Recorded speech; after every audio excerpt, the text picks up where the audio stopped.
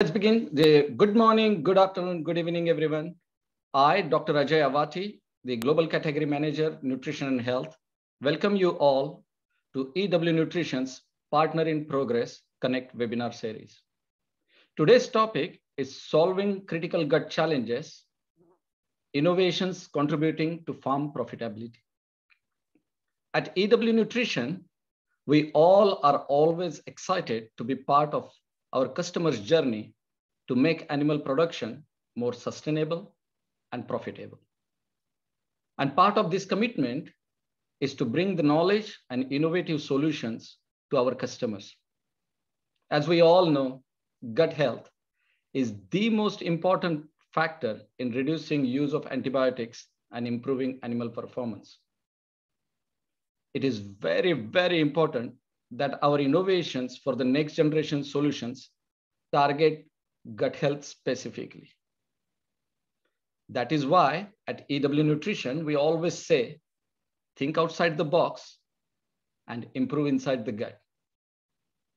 In today's session, our guests and panelists will discuss why broilers are prone to gut-related challenges, what stressors are at work, and how to tackle these challenges in modern broiler production.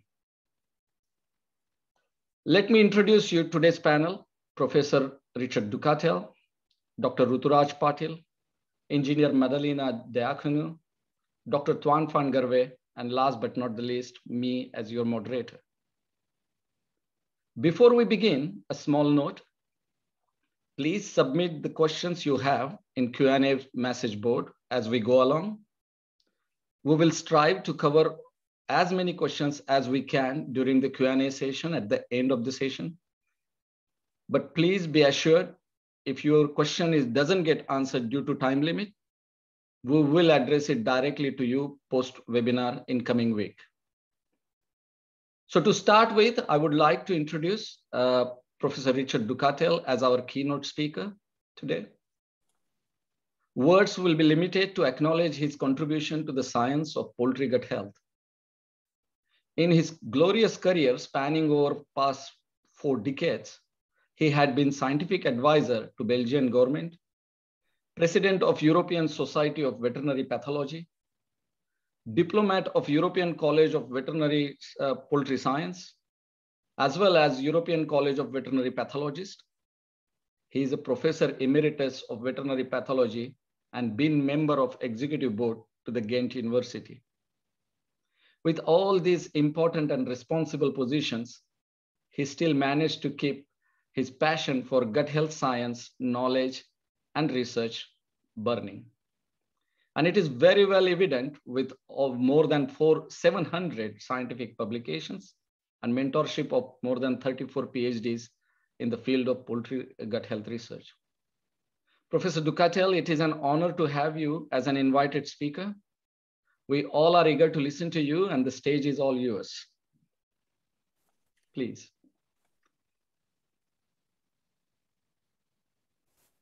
So thank you, Dr. Awati, for the kind words.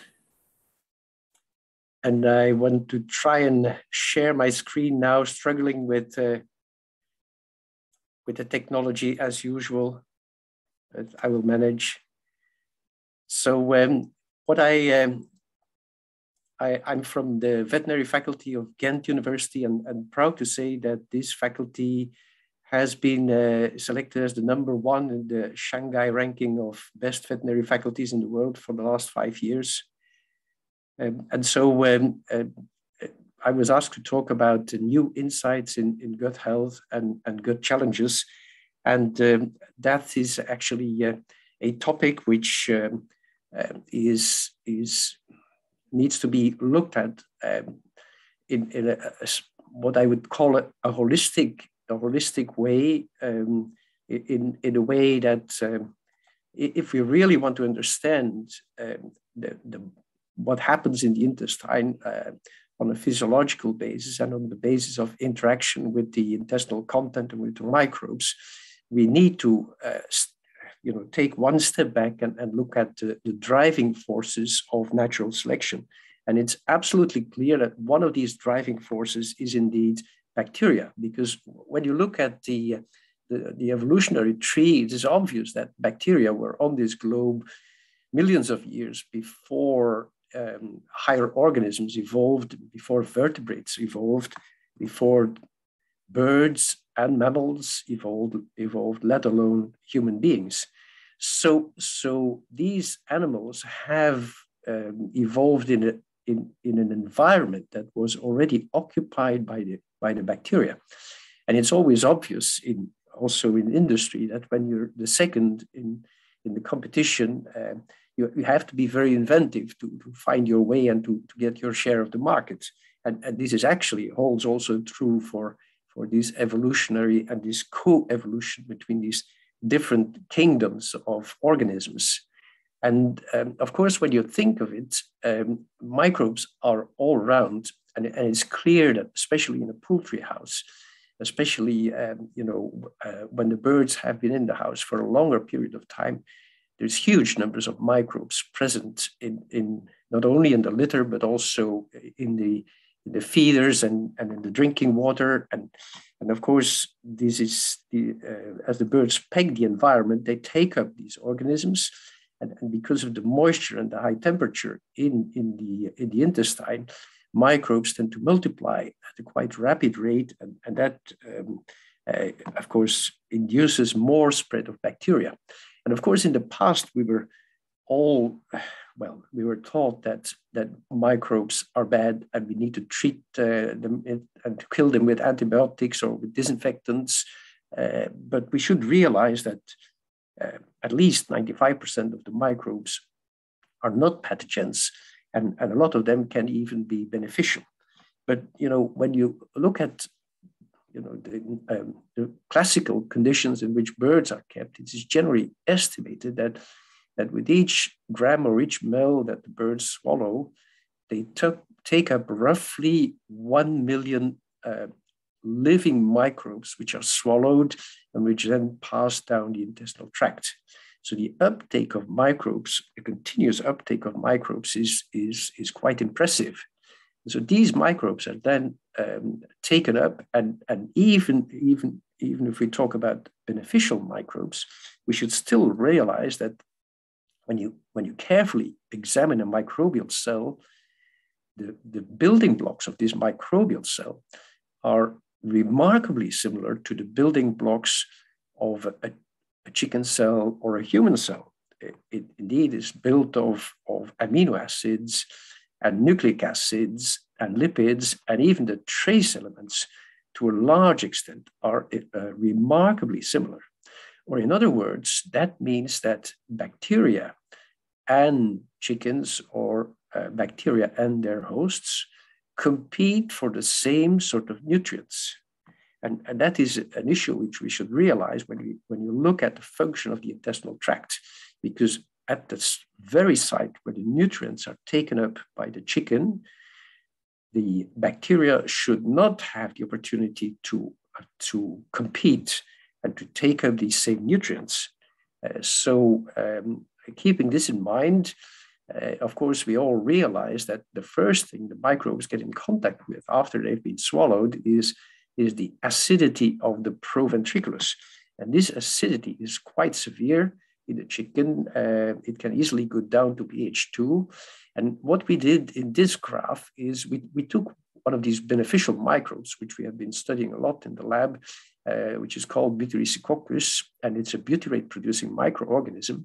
And when you put it in contact with acid, when you look at the full line, which indicates the culturability of the microbe, it drops down to undetectable levels, and it takes a few hours before they pick up again and they can start multiplying in a culture medium again.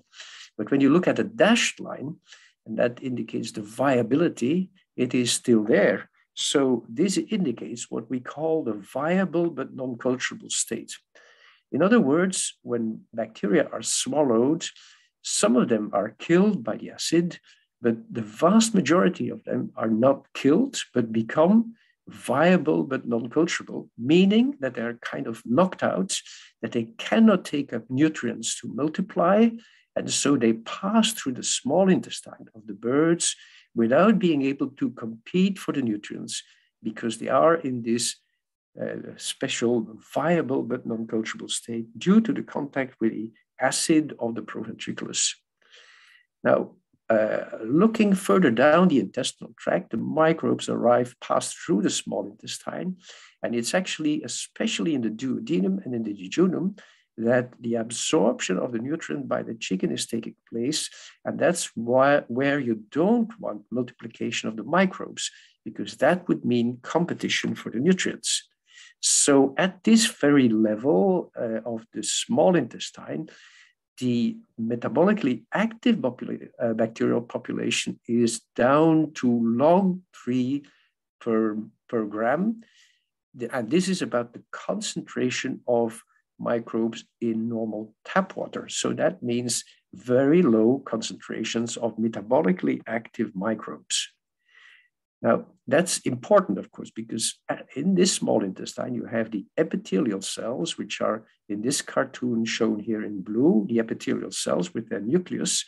And above the epithelial cells is the mucus layer here, stained in orange. And these epithelial cells, they have the important function, especially the epithelial cells of the tip of the villus. Their function is to take up the nutrients. This nutrient uptake is a receptor-mediated transcellular transport, meaning that the yellow triangles here symbolize receptors that are present for each and every nutrient that needs to be taken up. So all of these nutrients need to be taken up by a receptor-mediated transcellular transport indicated here by the red arrow. So that it means that this is a pumping system, pumping the nutrients from the intestinal lumen across the mucus through the epithelial cell into the bloodstream. But of course, you realize that a pumping system like that can only work well when in between these pumps, everything is sealed so that nothing can leak back into the intestinal lumen. And these seals, they are called the tight junctions. These tight junctions are critically important for intestinal health. And there's a lot of research going on as we speak today about the stability of the tight junctions and how we can improve the tight junction stableness so that nothing leaks in between. So what happens, of course, when these tight junctions are damaged, then there may be contact with anything that is leaking inside out towards the intestinal lumen, or also leaking outside in a passive way. And that is a very dangerous situation.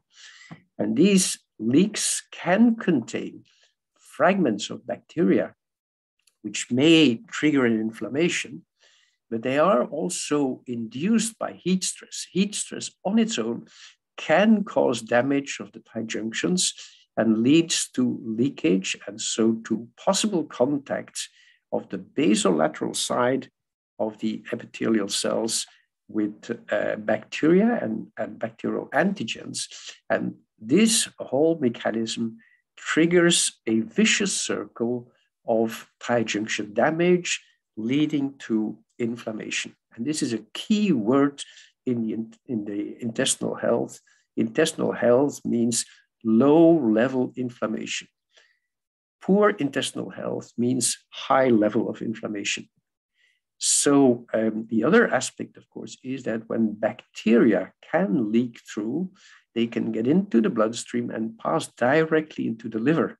And this is called bacterial translocation. So inflammation and bacterial translocation are two harmful consequences of tight junction leakage. And of course, what you can see here also is that in case of tight junction leakage, the so-called paracellular pathway is opening up, and that leads to contacts of intestinal content with these red dots here that are receptors expressed on the side of the epithelial cells. These are not receptors for nutrients like the yellow triangles. They're a different kind of receptors, and these are essentially the so-called toll-like receptors. And these toll-like receptors, there are several of them that are specialized in recognizing bacterial components like lipopolysaccharide, the flagellin from flagellated bacteria, and the lipopeptides that are anchored into the peptidoglycan layer of the bacterial cells. So these toll-like receptors recognize the bacteria, and as they are activated by binding of the bacteria that leak through, they induce a cascade intracellularly that leads to the activation of a signaling mechanism called NF-kappa B. And this NF-kappa B is key in triggering severe inflammation. So what you see then when NF-kappa B is activated is a whole cascade of effects, including essentially the most important one, in my opinion, is the induction of pro-inflammatory and the induction of the expression of pro-inflammatory genes, like, for instance, interleukin-6, which will be mentioned also later on in this webinar. So this pro-inflammatory cascade is triggered by contact at the lateral side of the epithelial cells with bacteria that are penetrating in between the cells. So it's obvious that even under these conditions where the bacteria have been knocked down by the contact with the acid, there's still some left. We saw that there's about log 3 left, and these can still cause some competition for the nutrients. So the host doesn't want these bacteria to come close to the epithelium, and that's why there is a number of defense mechanisms in place in the small intestine that are helping to avoid this competition for the nutrients. And these defense mechanisms, they are based on recognition of the surface of the bacterial cell. So when you look in this square, when you carefully look at the bacterial surface, and we put this in a small cartoon, then if the blue is the inside of the bacterial cell, the bacterial cytoplasm, it's surrounded by a plasma membrane, which is called the inner membrane. And then you have this peptidoglycan layer, which is a very tough protective layer on the surface surrounding the bacteria, protecting the bacteria. And in the gram-negative bacteria, you have another layer, which is actually the outer membrane, which contains the lipopolysaccharide. So this outer part is typical for the gram-negative bacteria. Now, whether it's gram-negatives or gram-positives, if they come too close to the epithelium, they can compete for the nutrients and they need to be eliminated. And how does the host take care of that? Well, the first thing it does is the epithelial cells secrete an enzyme which is called alkaline phosphatase. And this alkaline phosphatase is unique because it can attack and damage lipopolysaccharide, which otherwise is a very tough and very resistant molecule that cannot be broken down easily. But the alkaline phosphatase can do this. So it destroys the activity of the lipopolysaccharide, taking away that outer coat of protection of the gram-negative bacterial cell wall. And then in the next step, there's the production of another enzyme, which is called peptidoglycan receptor protein. And this peptidoglycan receptor protein can drill holes in the peptidoglycan layer. And by drilling holes, it causes leakage of bacterial internal content, which kills the bacteria. So this is a bactericidal molecule produced by the epithelial cells. Another one of these bactericidal molecules is the xanthin oxidoreductase, and yet another one is, or another collection of antibacterial substances are antimicrobial peptides, all produced by the intestinal epithelium to protect against bacteria coming close to the epithelium where absorption of nutrients is taking place. So the peptidoglycan drills holes, bacteria are killed. So what is left is peptidoglycan fragments. And what happens now is that the host mucosa, the host epithelium, also secretes another enzyme, which we all know. It's called lysozyme. And lysozyme actually breaks down these peptidoglycan fragments into smaller, very small, the smallest biologically active fragment that is produced is called muramyl dipeptide. Now you can imagine with like log6 bacteria being swallowed, all of these bacteria dying, there can be quite a lot of muramyl dipeptide that is present continuously in the intestinal lumen in the small intestine. And this muramyl dipeptide is sensed by the host as a signal that the conditions are favorable. The microbes have been killed and completely broken down into their smallest fragments. So that means that absorption of nutrients can take place. That signal, that muramyl dipeptide signal, is sensed by the NOT2 receptor, which is continuously activated, and continuous activation of this NOT2 receptor allows absorption of the nutrients in the small intestine. So NOT2 activation is important for absorption of the nutrients in the small intestine. So taking into consideration, however, that the broilers, the fast-growing broilers, they have been selected for 50 generations for high feed intake, because you can only grow fast when you eat a lot. So these birds eat huge amounts, meaning that this amount of feed intake, it can overwhelm these natural defense mechanisms. And so the natural defense mechanisms, they can fail, and they usually are insufficient to perfectly protect the environment of the small intestine. That is why in broiler production, feed additives are used to support this protective system in the small intestine. And so if we take this one step further, we have looked at bacteria in general now, but if we start looking at the pathogens, then the picture becomes different again.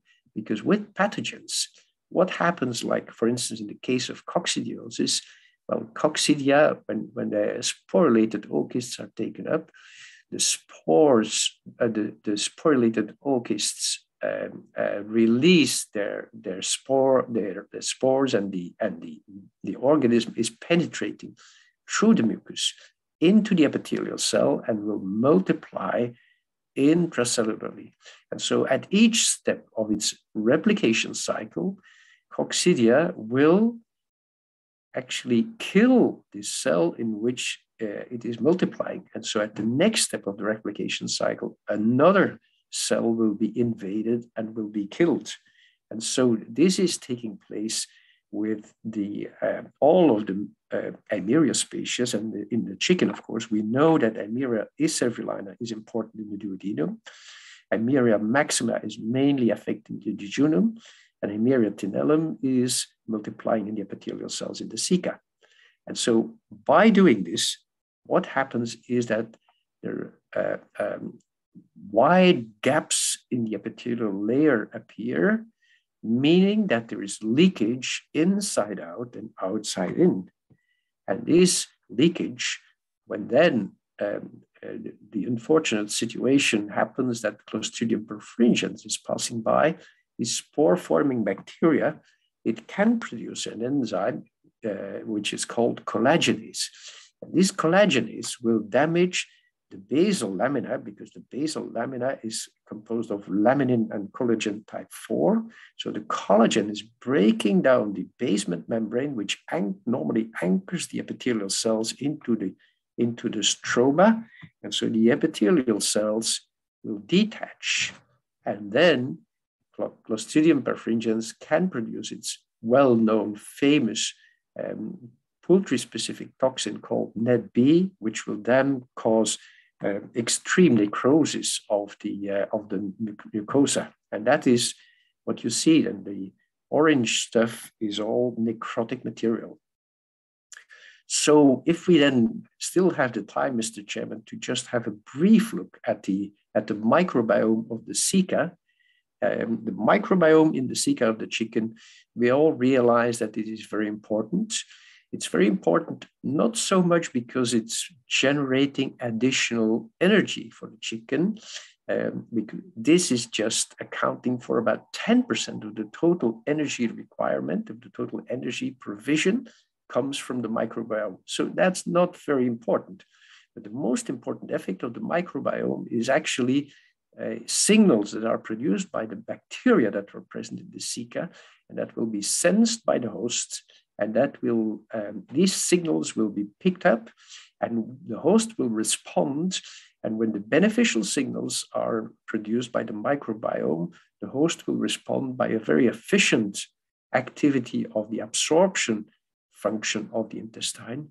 When the signals, these beneficial signals, are no longer there, or when other signals are formed, the opposite will take place and inflammation will ensue.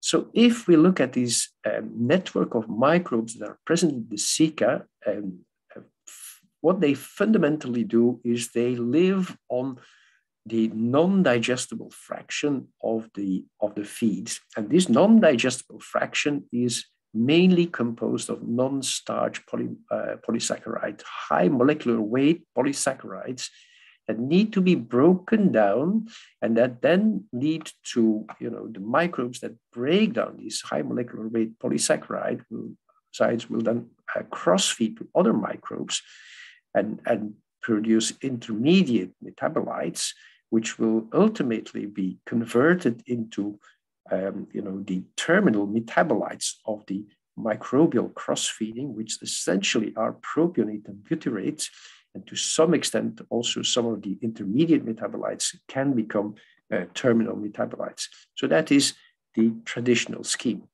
But what happens? What happens is only possible when dietary fiber is present in sufficient amount and in a form which is approachable and which is digestible by the microbes. So the dietary fiber cannot be digested by the host, and it is composed of high molecular weight, very complex molecules that make up the cell walls of the plant cells, including cellulose, arabinoxylans, mannans, and you name it. And so these high molecular weight complexes are quite difficult to be broken down, and the host needs specialized microbes in the ceca to break this down. And the thing is, that's the normal situation.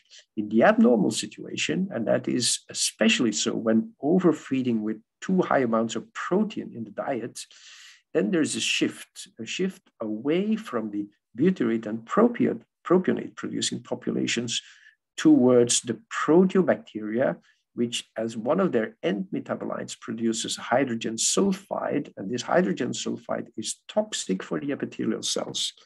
So it is generally accepted now in the human scientific literature that proteobacteria are a harmful phylum, and they are considered the microbial signature of dysbiosis in the human gut. So the same actually has been found in the chicken. Proteobacteria should be avoided. There should be, as much as possible, avoidance of the shift from butyrate and propionate producers towards proteobacteria and Enterobacteria cei. Simply because butyrate is probably one of the most important signals produced by the microbes. It stimulates mucus production, reduces inflammation, reinforces disjunctions, and stimulates the growth of the intestinal epithelial cells. So this interkingdom signal needs to be favored, needs to be promoted to have a well-balanced intestinal microbiome and to have a good absorption of nutrients in the small intestine. So we realize that in case of dysbiosis, there is usually expansion of the proteobacteria, loss of the butyrate producers, and also, not to forget, expansion of the bacterial populations from the ceca up into the small intestinal tract. And this is called small intestinal bacterial overgrowth, which is becoming more severe under heat stress and under coccidiosis challenges. So to wrap it up, Mr. Chairman, we should realize that the microbiome does indeed contribute to energy harvest. That's true, but the contribution is relatively modest. The microbiomes in the small intestine, however, they can compete with the host for the nutrients, so we need to avoid this. And since broilers have been selected for such high feed intake, the issue is that the defense mechanisms in the small intestine are to some extent insufficient because of this extremely high feed intake. And this leads to small intestinal bacterial overgrowth. And feed additives, of course, preferably should help and support natural host defense mechanisms. Thank you very much. Thank you, Professor Ducatelle. That was really insightful. And especially what intrigued me is that you bring out those evolutionary development between the microbiota and the host and the nitty-gritties of their relationship. And I think it's very, very important the way we manage the microbiota can impact the health of an animal. So with that, especially, I would like to, that takes me to our next speaker, Dr. Ruturaj Patil, product manager. Being a vet himself with a decade of technical and commercial experience in international feed businesses, Dr. Ruturaj Patil, who will highlight the improving performance and gut health with using one such innovation that can impact the microbial population in the gut. We call it VentRD. Ruturaj, stage is yours. Looking forward to listen to you. Thank you. Thank you, Ajay. And as Ajay mentioned, I would take opportunity to share with you as we listen from the gut health challenges from Professor Ducatelle, how this can be managed with some phytogenic innovative solutions. So to begin with, we all know that enteric diseases are very costly. Yeah, so some of the recent reference studies talk about that necrotic enteritis cost in broilers can be up to $6 billion annually, which is a huge cost. We can see into global broiler industry impact. And when it comes to the cost impact, it is mainly coming because of the effect on the performance, which has been on an average, has been recorded that 12% reduction in the body weight and 10.9% increase in feed conversion ratio. So we can say that it always affects the profitability and productivity of broiler farms by necrotic enteritis. So to manage or to mitigate the impact of necrotic enteritis from EW Nutrition, we would like to share with a solution, VentRD. So what is VentRD? VentRD is a unique proprietary blend of phytomolecules complemented with innovative delivery system. Yeah, so it's a phytomolecule-based product. And we also talk about the formulation, the matrix, which is equally important for delivering the active ingredients at the right site. So when it comes to the benefit of VentRD, based on our commercial and control trial experience, we can say that in broiler, VentRD can help to improve the body weight gain by 3%. The feed conversion can be expected to get better by 2%, and it can also contribute for better livability in birds. So on an average, the overall cost benefit can be up to $5 per bird. So now you may ask actually how VentRD can contribute this or help with this cost benefit. And it actually starts from the one of the first and key feature of the product, flowability. So this is the actual clip you can see on the left side of your screen, how actually the product look like. So VentRD is a uniform particle size granulate, and it is very important to have the active ingredients uniformly available in the product, because each and every particle of VentRD brings the active ingredients, which also ensure the uniform mixability. So to measure the flowability, we also use some of the technologies being used by feed mill industry, like Hausner ratio, which is commonly known to measure the bulk density of the product, CAR index, which is mainly known to measure compressibility of the product, and angle of repose, which is nothing but when we are pouring a product from some distance, and it is getting stacked. So we can imagine if the product is not free flowable, it will get stacked like this, and the angle of repose would be higher. So better the flowable product, the lower the angle of repose. So with all these three techniques, Ventadi is proven to be a very an excellent flowable, which is also important to ensure homogeneous mixing of the product. Then second important point when it is being used through feed is about stability, or we can also call pelleting stability. So to measure the pelleting stability, we also compared Ventadi with a globally well-known phytogenic products, which are also claimed to be encapsulated. So we tested Ventadi with a 2 time and temperature combination, like 70 degrees centigrade for 45 seconds and 80 degrees centigrade for 90 seconds. And what we could see at both this time temperature combination, Ventadi was proven to be much better and stable than this competitor product, which ensures better availability of active ingredients when it is being used through pelleted feeds. We also tested Ventadi even at harsher and longer pelleting conditions, like 90 degrees centigrade for 180 seconds. And even at this time temperature combination, Ventadi was found to be stable even with 84% recovery.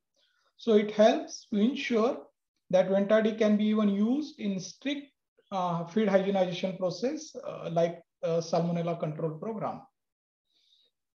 So now we know Ventadi is well mixable and stable in the pelleted feeds. The next expectation will be always even related with the where actually it is active or where it releases the active ingredients. So with the innovative delivery system used in Ventadi, it helps to ensure the release of active ingredients at the right site. So through various trials, we tested Ventadi's active ingredients availability inside the gut of the birds, and it has been found that Ventadi active ingredients are available across the gut, right from duodenum till cloaca, which is a common site for all common pathogenic bacteria to get infected. So by release of active ingredients at this right site, it also ensures the right benefit as well as optimized benefit of available active ingredients in the product. So now after guaranteeing the release of active ingredients at the right site, the most important thing to understand what are the mode of action of Ventadi, what benefit it can bring. So the Ventadi brings three major benefits. First is about antimicrobial property, second, antioxidant property, and third is anti-inflammatory property. So I will explain you all three in a coming slide. First, to begin with, antimicrobial property.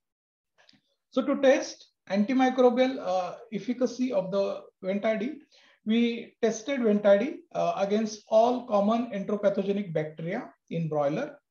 Also, in comparison to other competitor products, just to benchmark the antimicrobial activity. And you can see at the bottom of the table, Ventadi makes clear difference by showing a better and stronger antimicrobial activity again compared to these competitor products against commonly known pathogenic bacteria.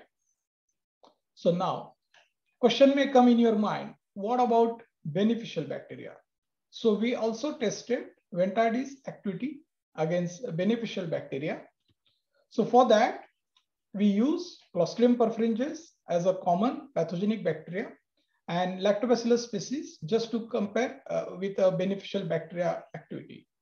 So the first row where we actually did agar dilution method test and at different dose of Ventadi. So this is the first plate, which is without Ventadi. We can also call positive control.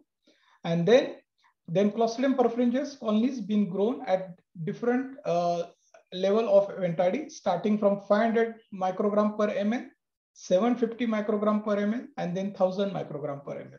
And what we could see clearly dose-dependent activity of Ventadi. As the concentration of Ventadi was going high, the Clostridium perfringens colonies growth was inhibited.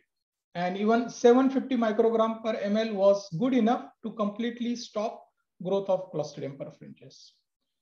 So we tested Ventadi even at 25% higher concentration than this against lactobacillus species like Lactobacillus agilis and Lactobacillus plantarum. So this is positive control without Ventadi, and 1000 to 50 microgram per ml Ventadi being tested against Lactobacillus agilis, which, as I said, 25% even higher concentration than the highest dose tested for Clostridium. So both these Lactobacillus species shown minimal effect of Ventadi, which is help us to ensure a very unique benefit for our customer by having a stronger antimicrobial activity of Ventadi against pathogenic bacteria than beneficial bacteria, which help to ensure the developing the gut microbiota in right direction. Next is about antioxidant activity. So to measure antioxidant capacity of Ventadi, we use a test called ORAC, Oxygen Radical Absorbent Capacity Test. And in this test, we compared antioxidant activity of Ventadi against vitamin E analog. So as you can see in the graph here, at all the concentration tested, Ventadi showed significantly higher antioxidant capacity than vitamin E analog. So it clearly proves that Ventadi possesses a stronger antioxidant capacity than vitamin E analog, which also help to ensure better antioxidant status in the gut, and it's helped to protect the gut barrier functioning. Next is about anti-inflammatory activity. And to measure the anti-inflammatory activity, we did a study in Utrecht in Netherlands with the cell line for murine macrophage. So we also applied a challenge on these cell lines to stimulate or inflammation by lipopolysaccharide at 0.25 microgram per ml. And then Ventadi was added at dilution of 50 ppm and 200 ppm.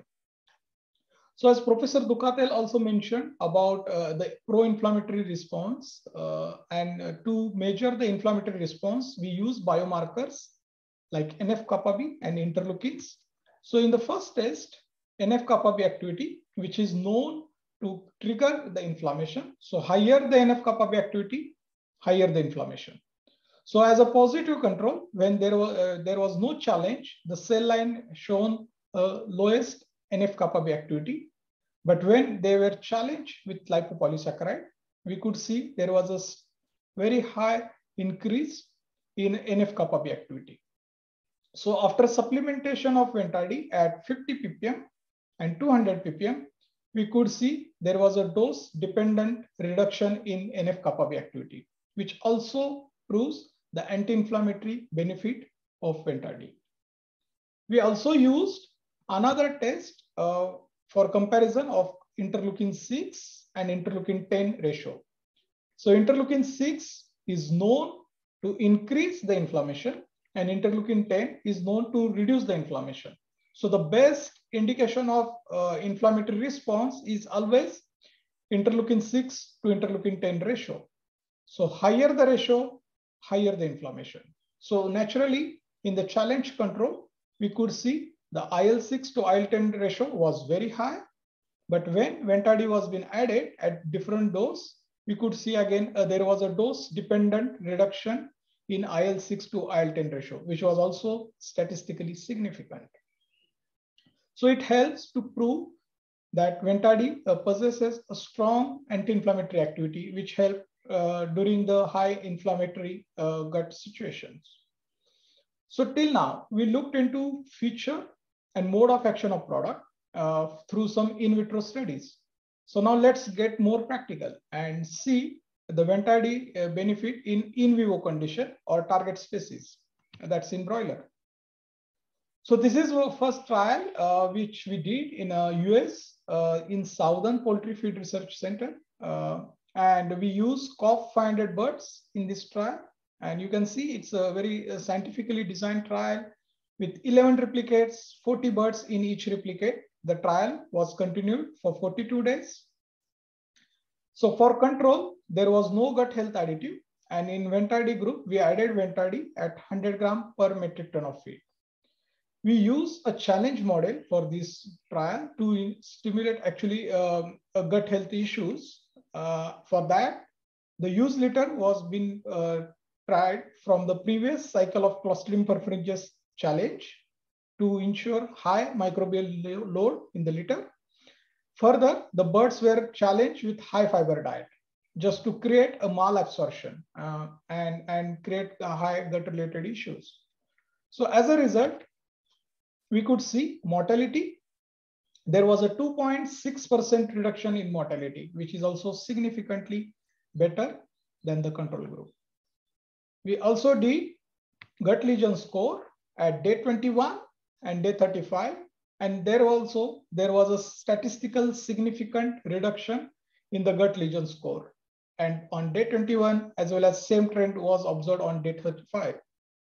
So this is actually an in vivo proof of anti-inflammatory benefit of Ventadi. So as in previous slide, we looked into in vitro test, which was proving Ventadi's anti-inflammatory benefit. So in vivo condition, lowering the gut lesion score is nothing but lowering the inflammation. And this is, I would say, as a in vivo proof of Ventadi's anti-inflammatory benefit. So some more parameters from the same trial, like body weight, we could see 170 gram extra body weight per bird, which is again significantly better over control. As FCR, there was a 3-point improvement compared to the control group. And overall results, which is been measured through European Performance Efficiency Factor, EPEF, we could see 35 points improvement in EPF compared to control group, which ensure the betterment in the performance with Ventadi supplementation in high gut challenge conditions.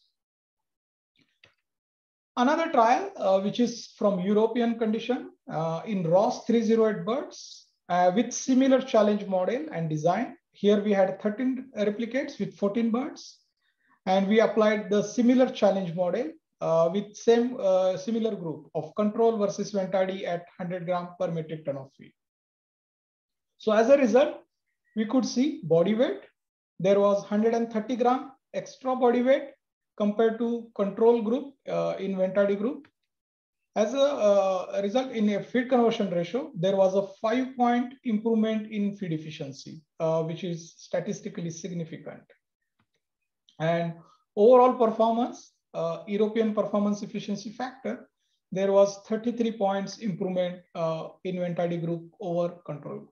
So this also proves that Ventadi was able to support the high gut challenge conditions.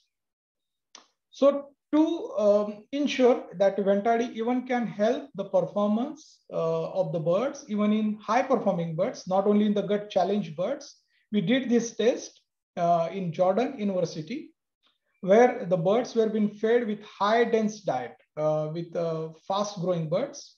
So in this, we did a trial with the ROS 308 birds with 9 replicates and 22 birds.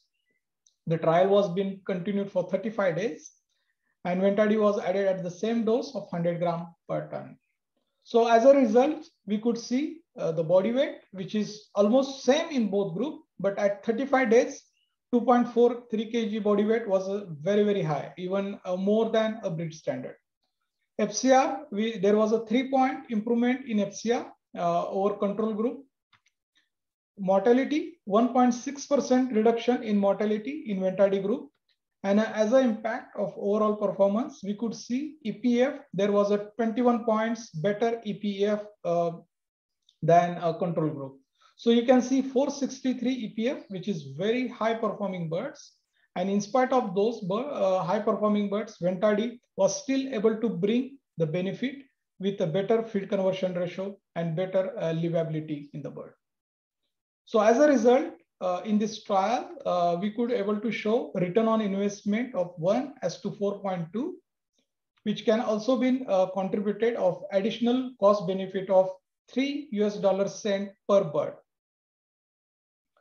So based on the various trials we have from different breeds, different locations, even different management practices, Ventadi is proven to be improving the performance consistently.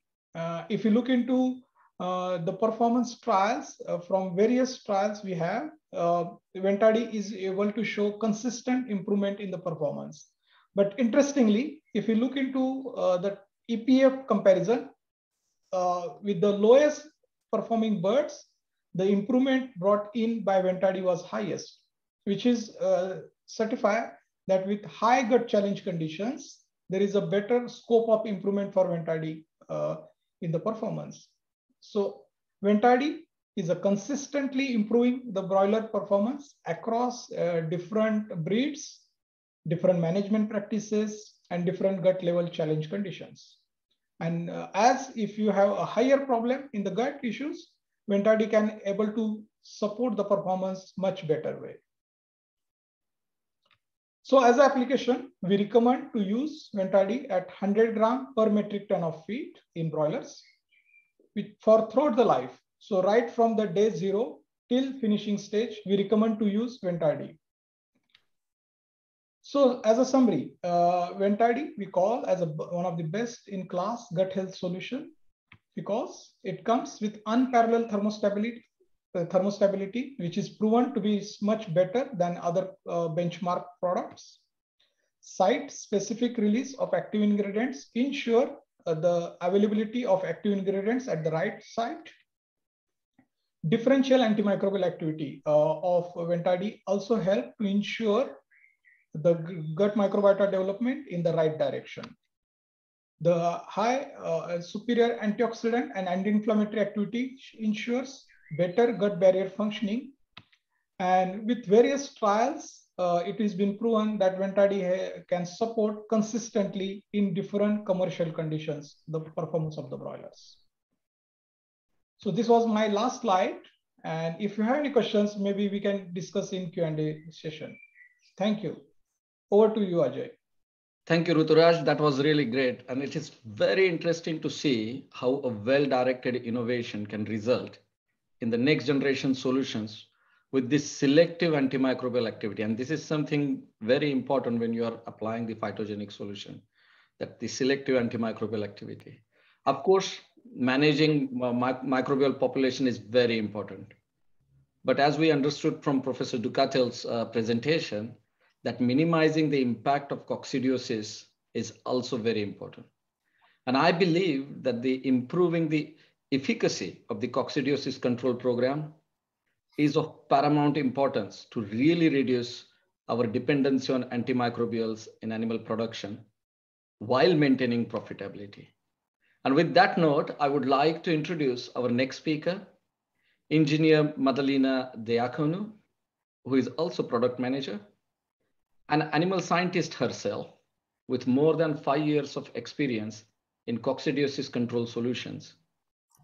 Madalina will introduce an innovation to help reduce impact of AMARIA challenges and improve effectiveness of coccidiosis control programs. Madalina, the floor is all yours.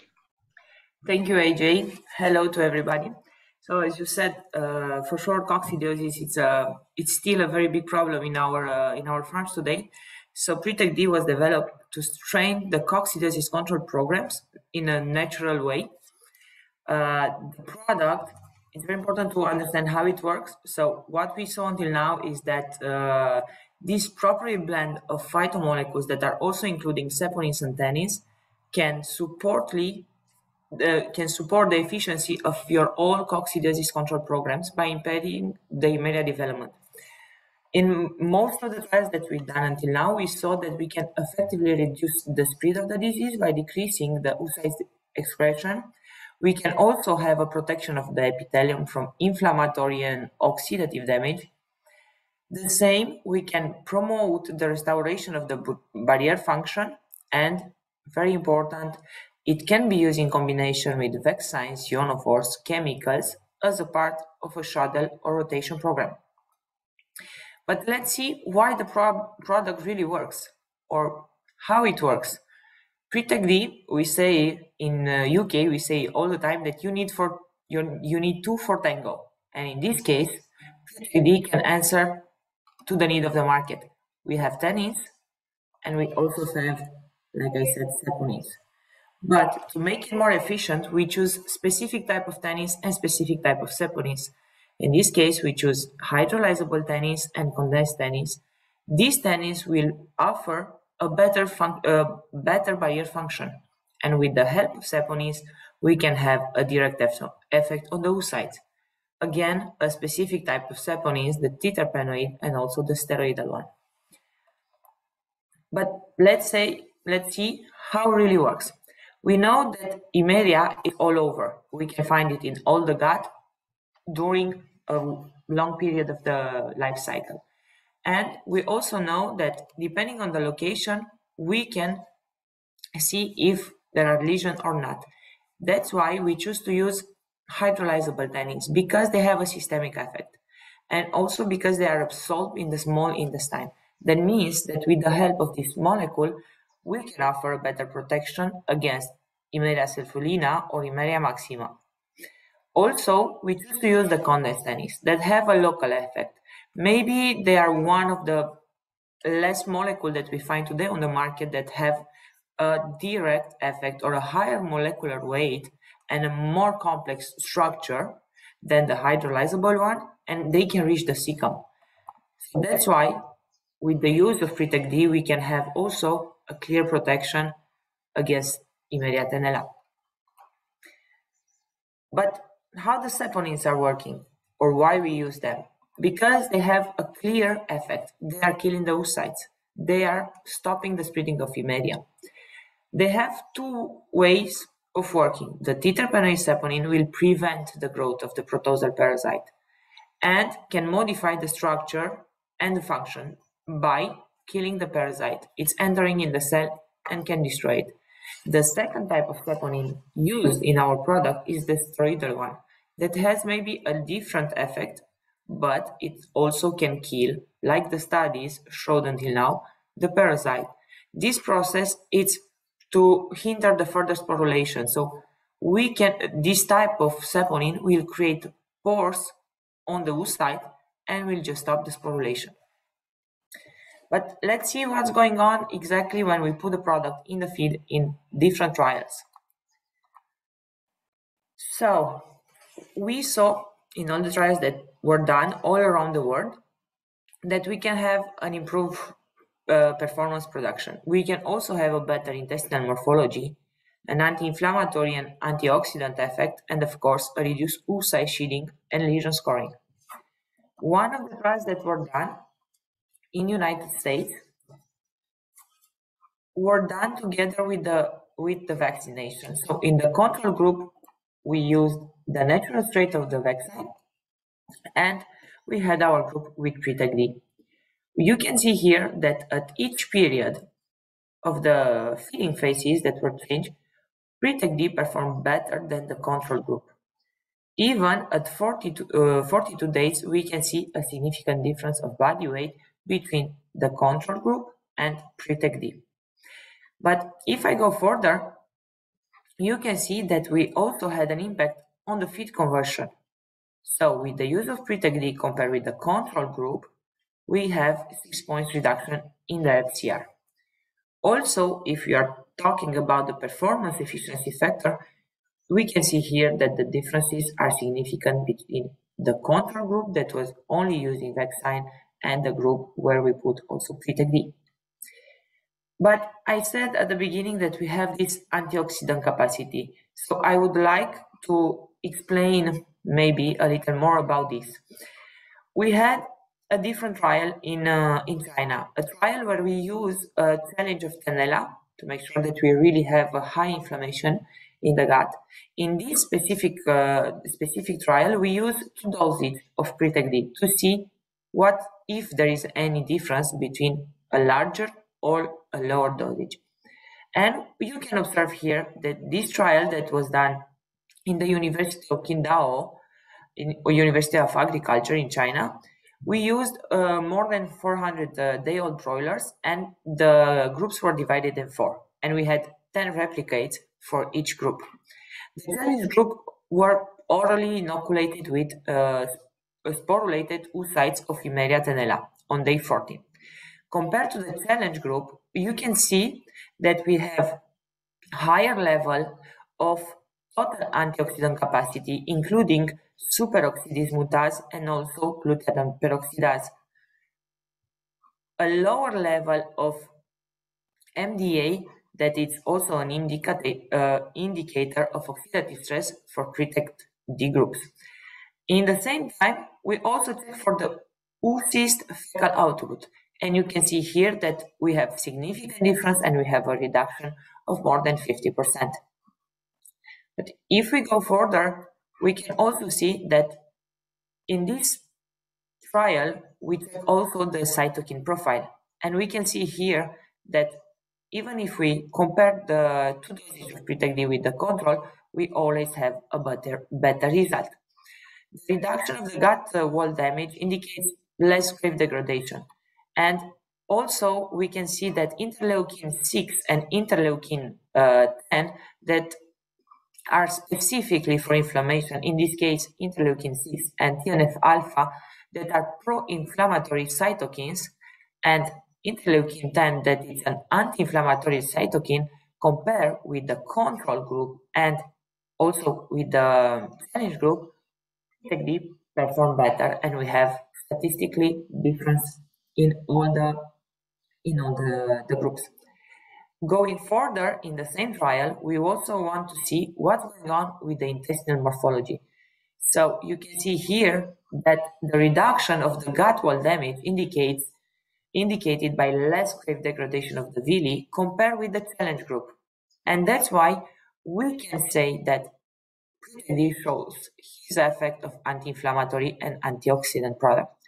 And also, if you take a look at the villus and crib depth, you can see that with the use of PRITEC D, we can almost maintain the same intestinal morphology like the non-challenge group. But sometimes we know that the studies that are done in universities are very important, but it's also very important to see what's going on at the customer level, what's going on in a commercial situation where we have different type of challenges. In this specific case, we use the product in Europe, in a normal program. So the control was with a classical coccidiosis program that the client had already in his facilities. And in the group with PRITEC D, we use PRITEC D for the second grower and the finisher period, because there is no withdrawal period for a natural solution. And you can observe here that if we are taking the FCR, we have 3 points difference in real condition, almost 200 grams in body weight, a better performance efficiency factor, and of course, less mortality. Maybe it's important to say that the mortality in this farm was very high after 21 days. That's why they choose to use a higher dosage of PRITEC. But the explanation for this high mortality after 21 days, I think is very easy, because if we look at the second slide, we can see here that day 28 and day 35, they always had a very big challenge in the farm with very high level of lesion score, almost at 4. And with the use of PRITEC D, from the beginning, we had a less, we lowered the lesion with 1 point at day 35, and by day 42, we had 2 points different in lesion scoring. All these differences can be observed also in the OPG counting.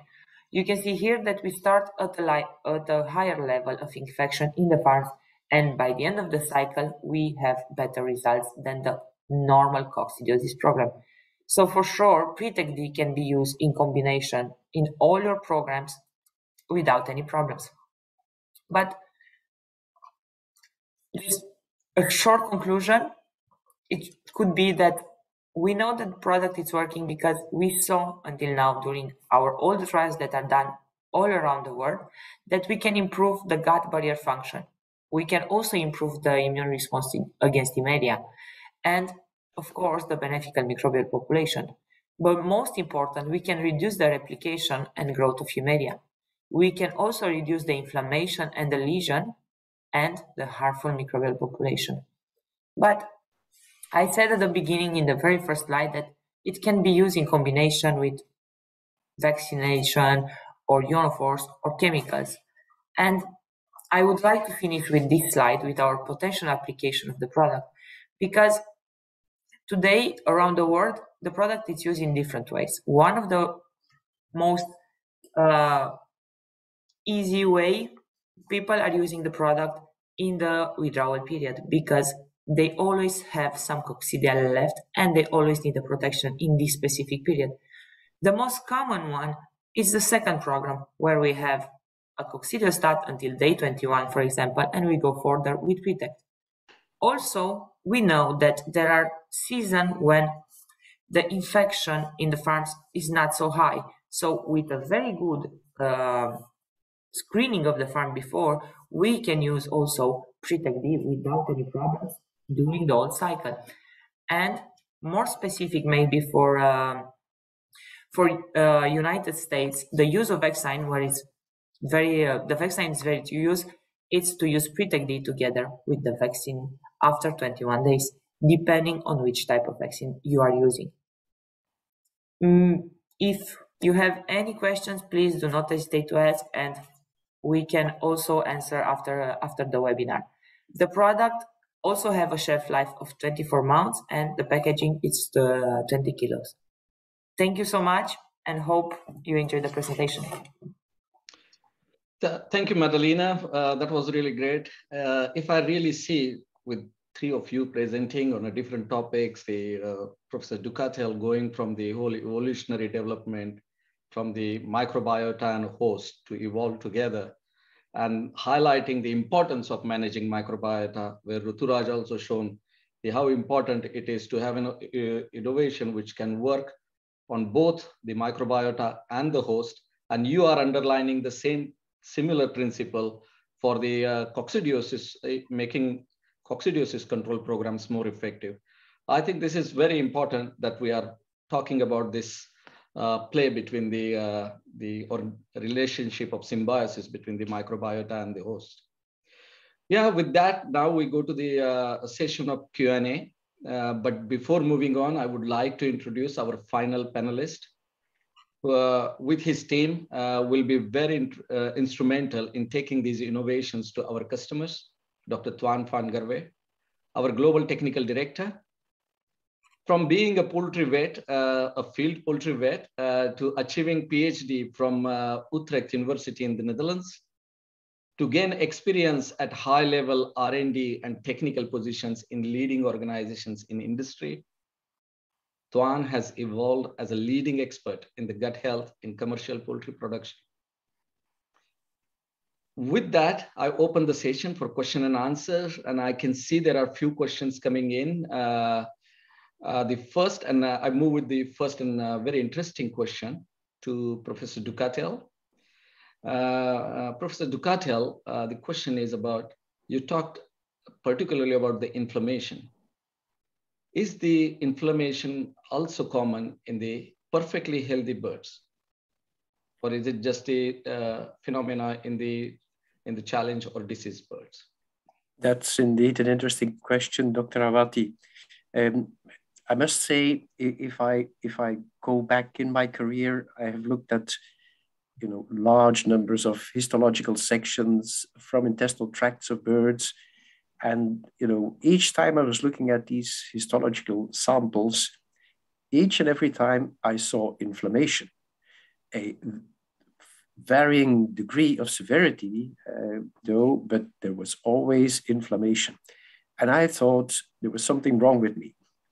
So for a long time, this has been puzzling me until I found relatively recent literature from human pathologists who actually coined the term physiological inflammation, in the way that it is now generally accepted that there is always inflammation in the gut.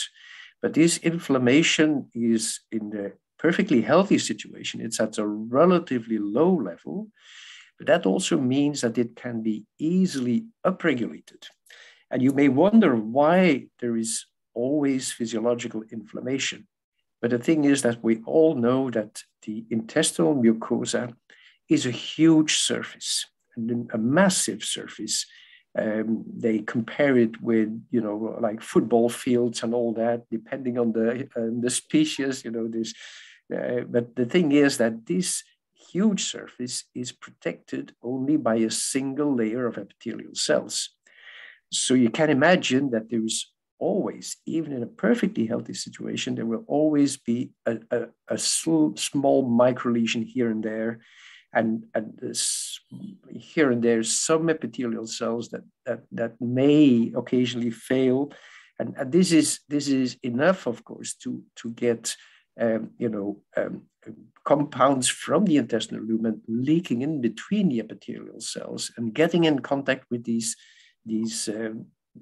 toll-like receptors, which I talked about earlier on, and that the toll-like receptor activation, by definition, through the NF-kappa B pathway, is triggering the inflammatory pathway, and so that means that there will always be a trigger of the inflammatory pathway.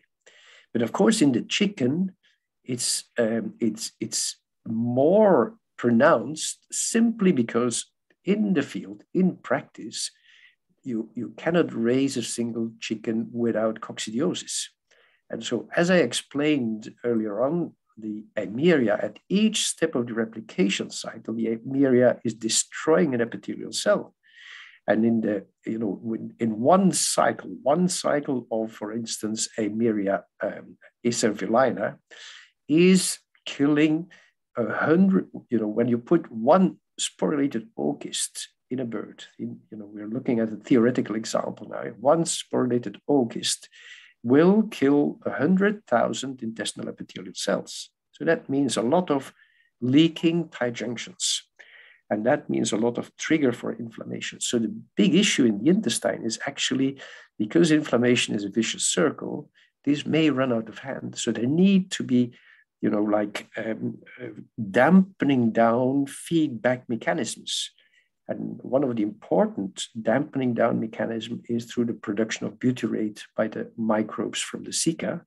And another one is the endogenous production of PPAR gamma. So there's different ways how this inflammation is kept under control, but it can easily run out of hand, for instance, when the birds are fed too high amount of protein.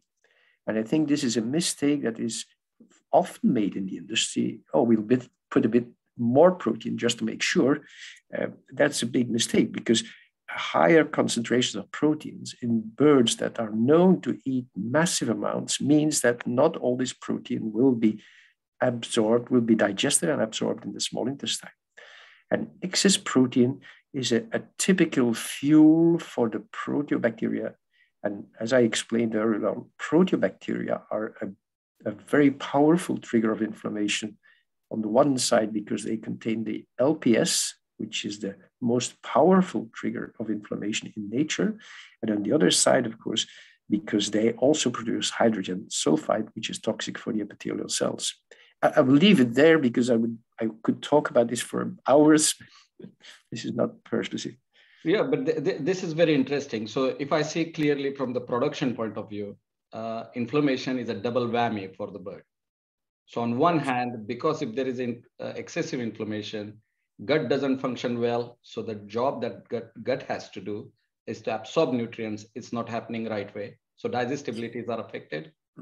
But at the same time, the maintenance cost of intestine increases. So nutritionally, it's actually quite an expensive thing to manage. Absolutely. So if we don't keep the inflammation under control. Now, speaking of inflammations and to controlling it, of course, you also touched to the coccidia. So with that also, Madalina, there is another question for you. How does the PRETEC-D particularly mitigate the Eimeria-related inflammatory challenges? Thank you, Ajay. As I explained earlier, and I think Dr. Ducatelle explained even better, in case of Eimeria, we need to make sure that we have a clear overview on the gut. And the way the PRETEC-D answer to this challenge, I think it's kind of simple, because it brings two different phytomolecules that work in two different ways. One on the host, and the other one on the parasite. It's in a complete synergy. That's why we choose these tannins that will create a barrier effect by reducing the inflammation, and the saponins that have a direct effect on the oocytes and will decrease the spread of Emeria. I'm sorry. And that's why I think both these products, both these molecules will create this synergy that will offer a complete protection against Emeria. Okay, so this is what you mean when you presented it, to call it as a, you always need two for the tango. Absolutely. To work in synergy with each other, to work on the mucosa and work on the pathogen at the same time to get the maximum results out of it. That's great. With that also, we were talking, also Ruturaj was talking in his presentation about managing microbiota. So Ruturaj, there is a question for you. How an innovative solution like Venta-D can help to modulate the gut microbiota? So can you put a little bit more light on that part? Yeah. Sure, Ajay. In fact, I would say that was one of the aim of our formulation development. So while screening of active ingredients for Venta-D, we looked into the active ingredients which had a lower MIC value, minimum inhibitory concentration value for pathogenic bacteria. Meanwhile, they will also have a higher MIC for beneficial bacteria. So we wanted to have a product which will have a selective mode of action, stronger against pathogenic bacteria than beneficial bacteria. And if you look into in vivo condition, when these pathogenic bacteria and beneficial bacteria are together and Venta-D is being fed to the birds, naturally, as Venta-D possesses stronger activity against pathogenic bacteria, it will inhibit their growth first. And that allows the beneficial bacteria to flourish better. And it helps actually to develop the gut microbiota in the right direction. Yeah, so this is, you mean to say that we need to manage them in such a way that the beneficial microbes grow better, the pathogenic population gets controlled, and we need to choose the solutions we put in that facilitates this process.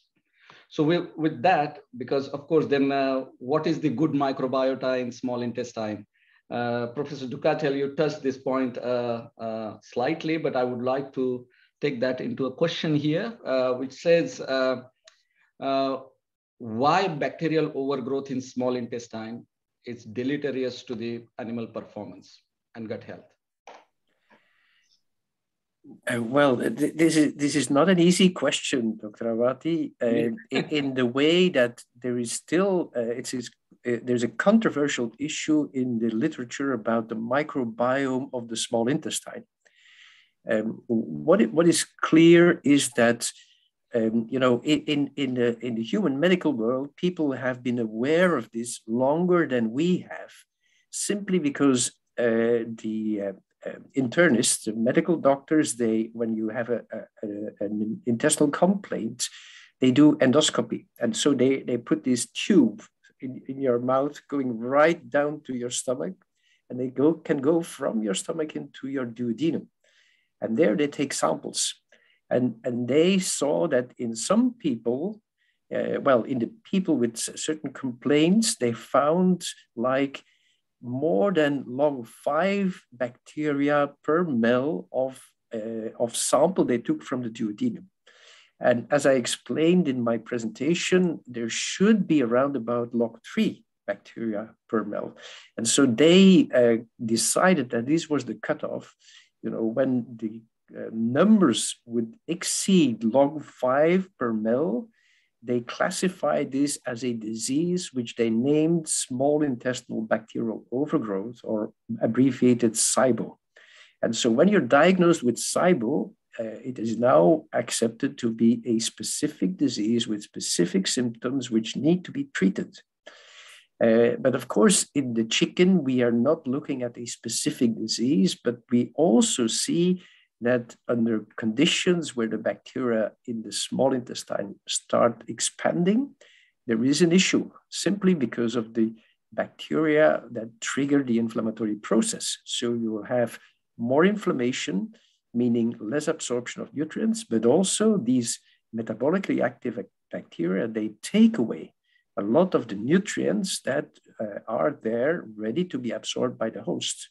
So small intestinal bacterial overgrowth is actually an issue also in animal production, and specifically so in the broiler, for the simple reason that, with broilers that have been selected for feed intake like over 50 generations, it is more of an issue nowadays that broilers are eating too much, are overeating, rather than, they should not eat enough.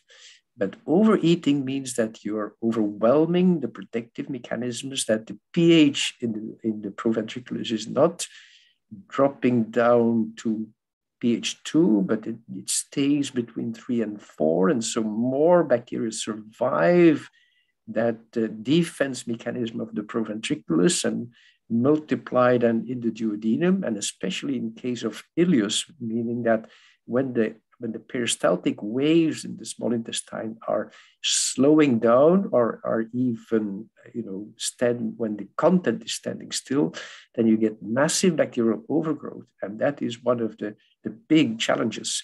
So control of bacteria in the small intestine was actually one of the ways antibiotic growth promoters were protecting the birth at the time when we used these growth promoters. And also, of course, it is well established in the human literature that these bacteria that are present in the small intestine, they are involved in hydrolysis of the bile salts, meaning that the emulsifying effect of the bile salts is not working very well anymore. And that also has a negative effect on of course, intake of the lipids and on energy absorption from the intestinal nutrients. So this is truly very interesting, because these insights also tells us more about how AGPs really work when we were using them. Of course, with rising AMR, the threat that they pose under responsible production, as much as we can reduce the use of dependency on them, is always better. But with that, I got one question, and I think maybe Twan, this is more directed to you. One of our audience wants to know, it says, in my country, the use of AGPs is still very common. So there are no regulatory compulsion to remove. And there is a fear to take out the antibiotics. So will the newest generation of gut health additives allow for the antibiotic-free broiler production? So what's your opinion on that? Antibiotic-free broiler production. Yes. Broiler production. That's really the extreme opposite from many situations where AGPs are still commonly applied. I think first we see more of a trend that firstly AGPs are banned, and then later on, when I make the distinction here between simply AGPs, low doses of antimicrobial drugs in the feed, versus, and then therapeutic use of therapeutic level of antibiotics at the farm level mostly.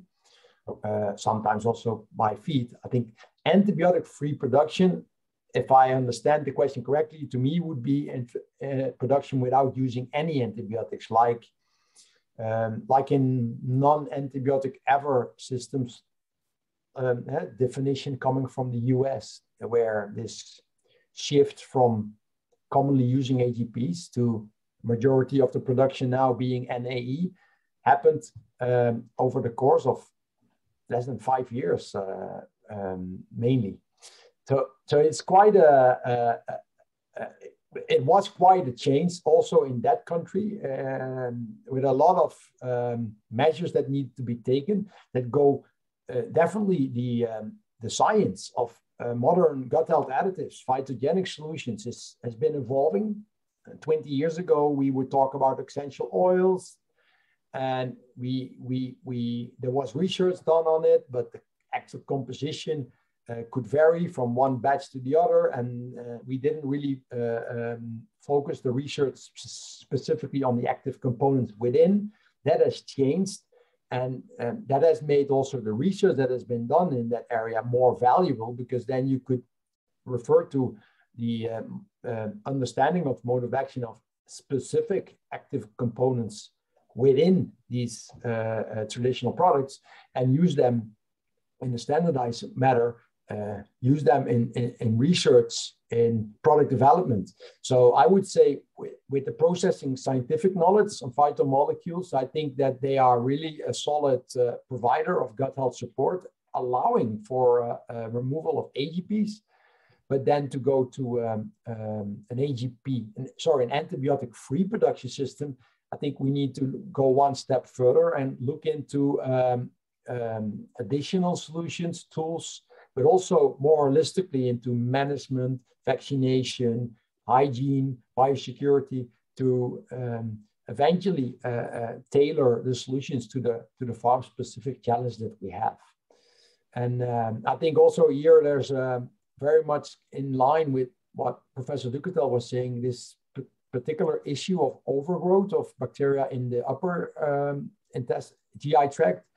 There you might want to use higher concentrations of active components that are specifically available in already to a high amount in that part of the intestines. And these times of increased intestinal challenge, think about coccidiosis. It's quite timely. We know when, typically a producer would know when the highest coccidiosis challenge occurs, and that is when you might want to provide additional support through water application, most practically. So yeah, I hate to use the word, but I think that holistic approach in a farm-specific manner is really the way. But coming back to your question, I think that the fear to remove AGPs, I think with the current technology, is not really needed anymore. I think that there is good, great technologies there, and also to go even beyond AGP removal towards antibiotic-free. By the way, I'm a veterinarian, so I always want to emphasize that eventually it's not about, it doesn't per se have to be about always producing antibiotic-free. We need to maintain the welfare of our animals that we are taking care of. So very important that antibiotics remain available in those situations where we did not manage to prevent disease, that we can still treat the animals. But the reduced use of these antibiotics is critical in that context, because that way you can keep them effective. If you use your antibiotics routinely, you'll develop antimicrobial resistance, and then even that, what I would call last resort option, that disappears. Yeah, I think Twan, completely agree. I think you bring 2-3 very important points in your answer here, because one point is about the technology, understanding of animal production, the biosecurity, the animal feed, the breeds, the overall management. The understanding is now at the level, including the feed additive technologies, that we are there, that it's all about the intent. It's not about whether we can or we cannot. It's about the intent. And the US industry has shown that intent very, kudos to them that they have achieved now the significant production going antibiotic free. But at the same time, you also touched the other point of keeping the antibiotics more relevant for the human health and the veterinary health where they are needed. So I think that is also part of this responsible production, very important part, how we manage that with bringing such technologies to the market. Yeah, so you are right. The fear is gone now. Those days are gone. We know now, we understand how it works, and we can take it there. So I wish I could keep going, but time is under no one's control. There are questions still unanswered. I can see in the Q&A box.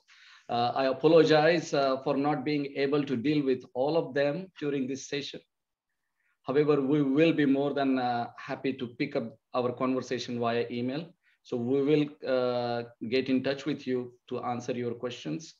And even after this session, if you have any questions, please send them to an email address, says webinar@ew-nutrition.com.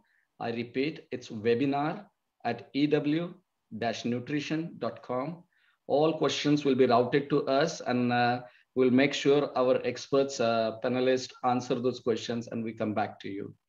So And also this recording of this session will be available in next days in our company website. So I thank personally the Professor Ducatelle for being expert presenter in this session, our panelists, and more importantly, all of you, our audience, who took their time to be here, and also your questions. So before say bye, I would like to say, stay safe, keep up the good work, and bye for now.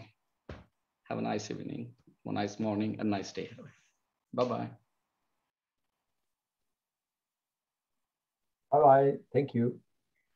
Bye. Thank you.